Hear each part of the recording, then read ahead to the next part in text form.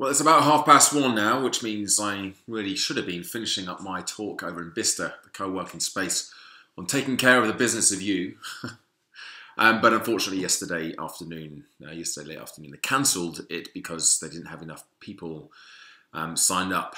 And though I'm disappointed to not do it, I put a good bit of work into preparing this. I didn't. By the time they told me, I was able to not put the last 2-3 hours of work in, so I didn't quite get it across the line. I feel disappointed that I didn't get a chance to finish it off and to get over there and to do it, because it's something that I love doing, obviously. But I don't hold anybody responsible. It was just one of those things. And perhaps the lesson to me is to really think very, very clearly about what it is I want to get out of any event that I do, paid or unpaid. I do fewer unpaid events now anyway, but I'm sure that I will. And I think it's really important. It's a good lesson for me to be very, very clear as to what my expectations are going into any sort of event like that. So, but as soon as I had that notification that it was cancelled, I'm fairly robust in the sense that I can just park that, say, well, this is the situation, nothing I can do to change that right now. So take whatever lessons I can from it and move along. Which is what I've done. And this morning I was at a careers day, sort of a careers event with a local lower school, so about year 11, which I think is 12, 13-year-olds. And they had a bunch of grown-ups, real people like myself, who were working, and we came in and we talked a little bit about what it is that we do. Or their kids rather asked us questions in small groups. They asked us questions, what do we do? What qualifications do we need? Do we always want to do that? And got me really thinking about my job as a motivational speaker, and I kind of raised my eyebrows there and kind of used a bit of an accentuation on the word job, because I never really think of it like that. But essentially, that's what I do. And it was the first time actually doing something with the school. I've done a few things in the past in my guise as personal trainer and boot camp coach or fitness expert, and that's normally how I'm billed. That's normally what goes onto my little stickers or my name badge. And today it was the first time that I've actually seen George Anderson, motivational speaker, well-being and performance coach. So that is exactly how I describe myself, and obviously that I must have at some point in the past told them that's how I want you to describe me.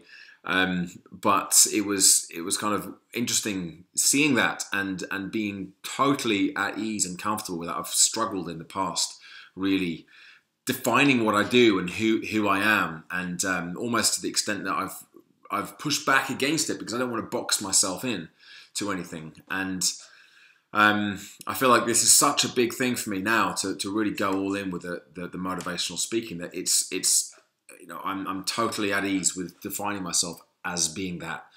Although I always put the caveat in there, and I will do now, that obviously I'm still doing other things as well, and I don't think that's unusual for a motivational speaker.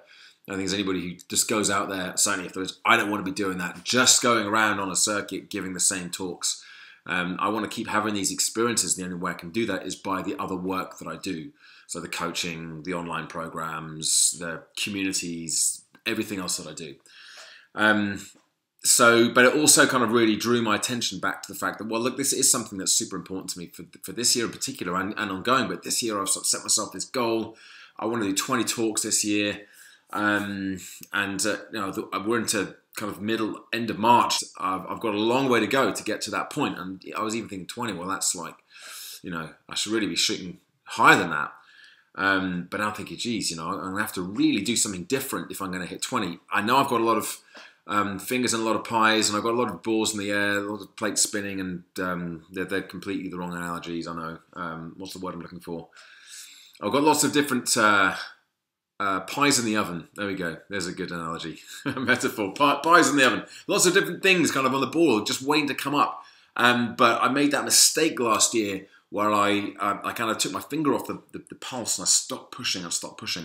And then things really started to go the wrong way in the second half of the year with regards to the speaking and workplace wellbeing stuff. So I know that I need to. I'm doing a lot of stuff right now. I feel like I'm really putting a lot into it, and there are things coming up, but there's more that I can do. And I got to really think very, very hard about all the other things that I could potentially this to drive this to to make sure that this happens. There's no, this has to happen this year. It's gonna happen, and I have complete belief and confidence. And if there's anything that I am good at, it's blind faith and confidence in myself.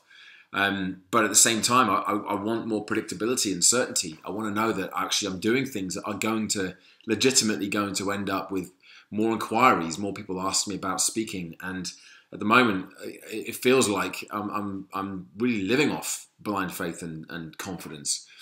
I never say that those are bad characteristics, and I'll always have that. But at the same time, I do want to have that predictability. So big lesson for me really is to again, shake things up. Look at what else can I do? What can I change? If something's not working in your life, then you change it. You make adjustments. You don't just keep doing the same thing in the hope that something magically changes one day. Because I've made that mistake many times, not just with this, but with all sorts of things. And it just doesn't work. And I see people doing it all the time as well. So this is one time I'm not going to make that mistake. And so I'm going to be actively looking for new ways, things I can layer on top of all the other things that I'm doing. This Friday, I'm going to my friend Jerry Duffy's speaker school, which I meant to go to last year, kind of not really to kind of gain the skills as a speaker, although I'm always ready to and willing to learn. I'm sure I will do, but more to kind of immerse myself in that environment, because I know that when I'm fully immersed, I'm out of my usual environment. When I'm immersed in something, especially that's completely on track with what I'm, or in line rather with what I want to be doing, then that's when I get more ideas. That's when I get the creativity going. That's where I make the connections internally and externally as well in this case. So I'm not going to pin everything on that, but that is something very positive that I'm looking at doing at the end of this week. It's on Friday over in Dublin. Bottom line is I've got to keep on changing things. I've got to keep on changing my approach. Keep on changing the way I tell that story. And in fact, that just reminded me of something else. This idea that I had a while ago of doing doing that. See, ideas are coming even now, just talking about this stuff. So I love these videos. I love doing this. Anyway, doing that workplace wellbeing launch thing that I did a couple of years ago in London. Invited a lot of contacts along to. I've spoken about this before. I had the idea of doing it again. I had a conversation with somebody yesterday who runs an organisation that helps women at board level.